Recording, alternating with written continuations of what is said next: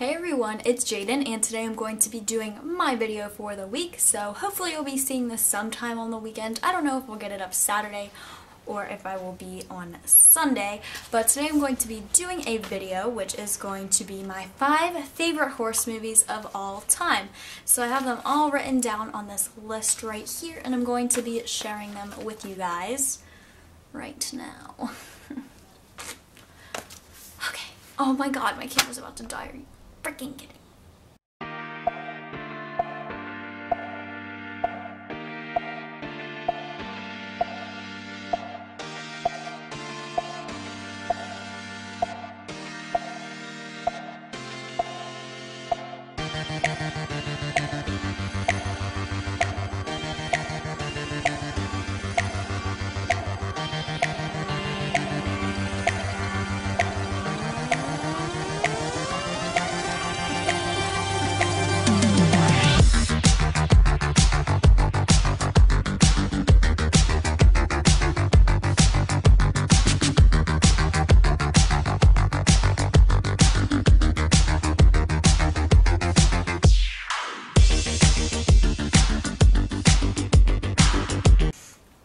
So my 5th favorite horse movie of all time is Flicka Country Pride. This is the 3rd movie in the Flicka series, and I like this movie more for its comedic value than its actual equestrian value, just because there are some pretty bad actors in it, and the horse parts of it aren't that realistic. But basically what happens is this girl and her mother are running this struggling stable, and this guy who's going to be their barn manager brings Flicka to the barn, and yeah, you can watch it from there, I guess, if you want to see it. But I do enjoy the competition clips, like when they're actually going to the horse shows and stuff.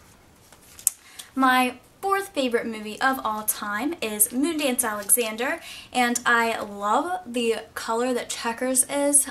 He is just so beautiful, and I like the story of how she came up from being an underdog to where she was. So basically what happens is this girl finds this horse and she takes him home, but then they do find the owner, so she starts taking lessons on the horse, and it unravels from there, so you guys can watch that if you'd like. And the only part that I didn't like about this movie was how there was a tie at the end. I thought it would have been better if they would have just made it 1st and 2nd place, to be honest. My 3rd favorite horse movie of all time is Spirit, Stallion of the Cimarron. So this is an animated movie, and I think it's the best animated horse movie that I've ever seen. And basically it teaches you a lot about willpower and strength. So what happens is this horse Spirit is born, and he becomes the leader of his herd, but he gets captured by the military, and it all unfolds from there. I'm sorry if I'm not doing like too good of a description, but I don't want to spoil this for anyone, so yeah. And this movie is also great for those people who don't get that much into horses but are still interested in them, because it doesn't take that much to understand the plot of the movie.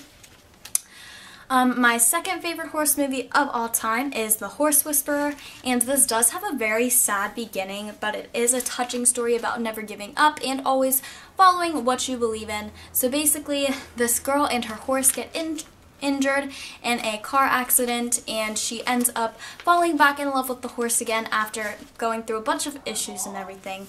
So it's a movie on how they grow together and to become strong partners again.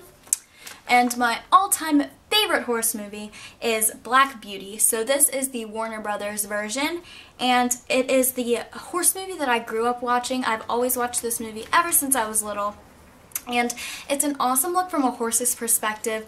Basically what happens is you follow this horse named Black Beauty from his birth to where he dies, I'm assuming, and you just see all the different owners he has, and just all the different like types of people that horses are around and all the situations that they're in, and it kind of helps you to understand what horses go through on a daily basis. So I really love this movie, and I just never get tired of watching it. Like, I could probably like go through my head and just relive all the homes that he's been in. Like, that's how many times I've watched this movie.